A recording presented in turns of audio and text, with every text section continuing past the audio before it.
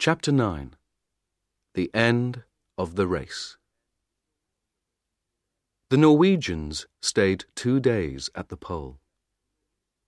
They left a tent there, with a Norwegian flag on it. Inside the tent, they left some food, a letter for the King of Norway, and a letter for Scott. They left some more black flags near the pole, and one 28 kilometers north. Then they skied away, back to the north. It's a beautiful day, Bjaaland wrote. The sun is warm, the snow is good. But the dogs run too quickly. I can't get in front of them. They found their depots easily. There were 10 between the pole and Framheim. Each depot had a lot of food. They laughed and skied quickly down the mountains. Often they skied 50 kilometers a day. On Friday, January 26th, 1912, they came back to Framheim. It was 4 o'clock in the morning. Inside the wooden house, Lindström, the cook, was asleep. Amundsen walked quietly to his bed. "Good morning, Lindström," he said. "Is our coffee ready?" The black flags waited at the pole. "What's that, Captain?" Bowers said. "Over there." "Where?" Scott asked. "What? Oh, my God." They all saw the small black flag in the snow, 2 kilometers in front of them. Slowly, they pulled their sledge to it. Next day, January 17th, 1912, they found the tent and the Norwegian flag. Near it, Scott took the British flag from under his clothes and put it up. In his diary, Scott wrote, "This is a very bad day. We are all tired and have cold feet and hands. It is minus 30 degrees centigrade, and there is a snowstorm. Great God, this is an awful place." They turned north. 5 tired, unhappy men in the coldest, emptiest place on earth. On March 13th, 1912, Scott's wife, Kathleen, looked at her morning newspaper. "Norway's flag at South Pole," it said.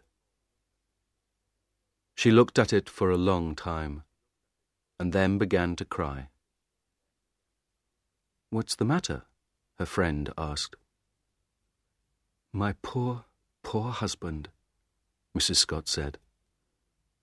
"What's happened to him? Where is he now?" Scott's men were always hungry. There were not many depots, and they were difficult to find. "We need to find the next depot today," Oates wrote. "But how can we find one black flag in all this snow? It's very difficult. And there is food for 4 men, not 5. They were all tired and ill, too. Oates's feet were black now, and he could not feel them. On February 16th, Edgar Evans died. On the 17th, they were past the mountains. At the depot there, they ate one of the dead ponies. Then they went on. 10, 11, 12 kilometers a day. They were ill because their clothes were not warm, and they didn't have much food.